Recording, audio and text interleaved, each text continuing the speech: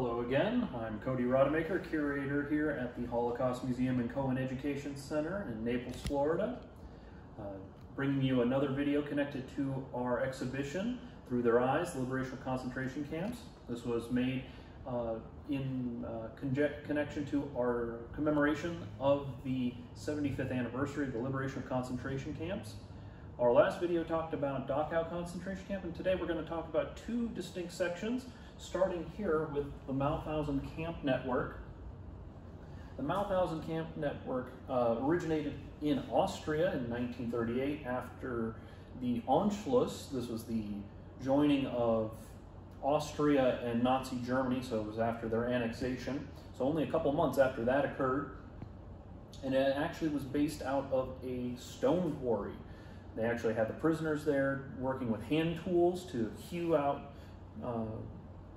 blocks of stone, and from there they would actually carry them on their backs up numerous steps. So very dangerous, very laborious, and with very little regard to the prisoner's life and safety. And from there, Mauthausen became a network of over 50 camps, and most of those camps ended up supporting wartime industries such as munitions production, aircraft production, weapons production, etc.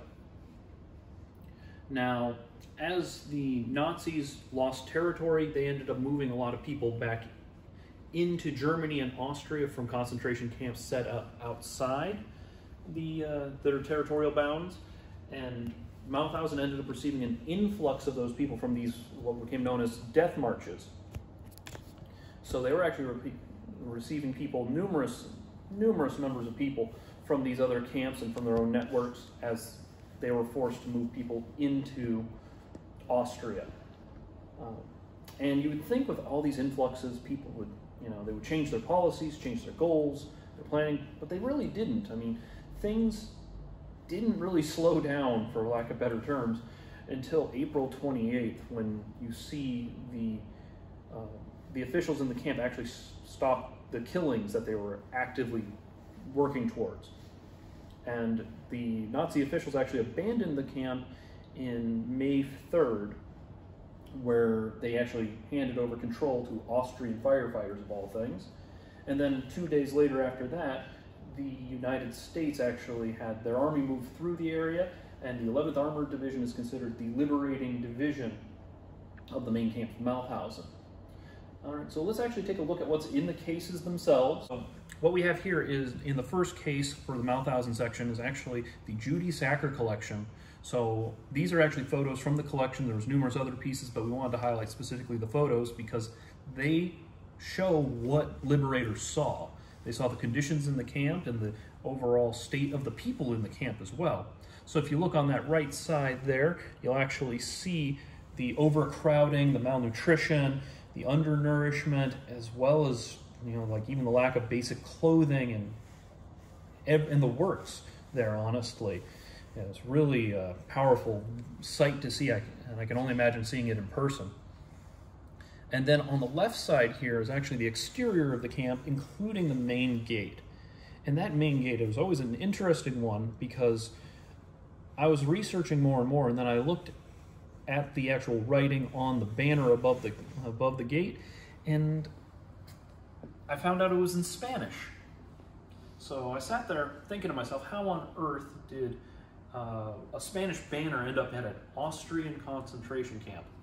And research ended up finding a very interesting story. After the Spanish Civil War ended, anti-fascist refugees actually fled to France over the Spanish border.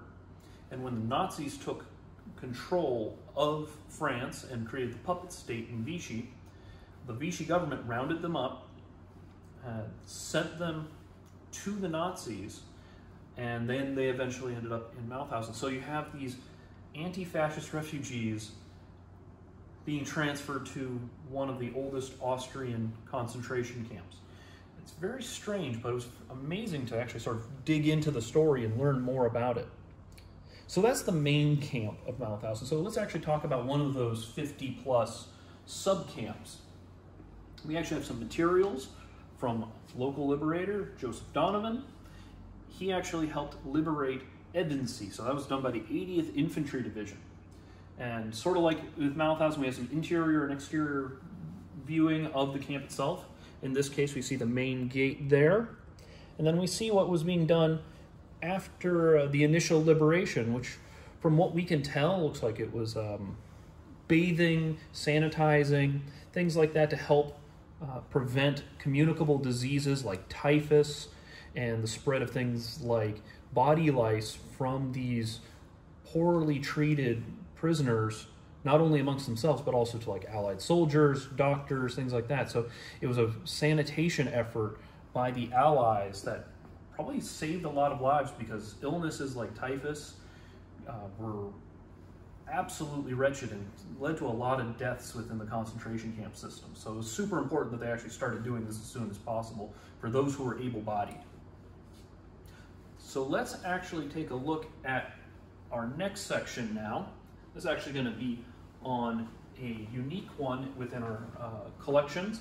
It's actually a subcamp called Wöbbelin. Wöbbelin was a subcamp in the Neuengamme system, and it was actually set up to house prisoners that were transferred from other camps. So this was actually established in 1945, February of 1945. That's, you know, weeks after the liberation of Auschwitz. That's sort of mind-boggling, isn't it? And this camp was actually liberated by two divisions. The 8th Army, that's like the 8th Infantry, and the 82nd Airborne. So let's take a look at some of the materials we have connected to those liberating divisions. So first one here is the Golden Arrow newspaper, and this was actually the 8th Infantry's newspaper. So they actually had their own newspaper, a lot of divisions did. So this is sort of acted like just a general information piece for the division itself, on top of what they were getting from like the European version of the Stars and Stripes, things like that. So there was actually editions of it that covered the liberation of Wöbbelin. So we're really appreciative that Brian Connell had a copy that he donated to us, so we could share that little story with you. So let's look at the 82nd now. We actually have two really distinct pieces from the 82nd. Two of my favorite pieces that we're actually displaying as part of this exhibit. First one is from the Collier County Museum collection, and it's actually a wonderful piece that was really revelatory in a couple ways, because it showed not only that there were additional liberators in our area, but also sort of allowed us to tell the story of like that museums work together and try to find the best homes for items. So how we ended up acquiring this piece is they looked at their own collections, realized it didn't really fit in with what their goals were, and then reached out to us. We did some research, we decided that it did fit within our collecting goals, and took it in. And because of that, I get to talk to you about its original owner, Joseph Klinkovitz.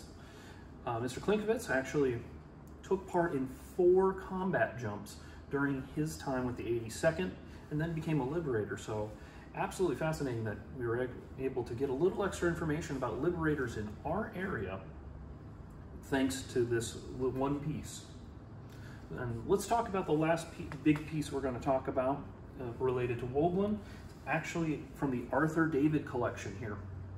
Now, Arthur David's father, Lothar, has his own amazing story. Lothar was a young Jewish man who escaped with his parents from Europe as the Nazis were gaining power and establishing themselves. He later would be part of the army, served in the 82nd Airborne, the All-American Division, and actually became a U.S. citizen during his service and helped liberate a concentration camp. And one of the items he picked up along the way was actually this yellow star.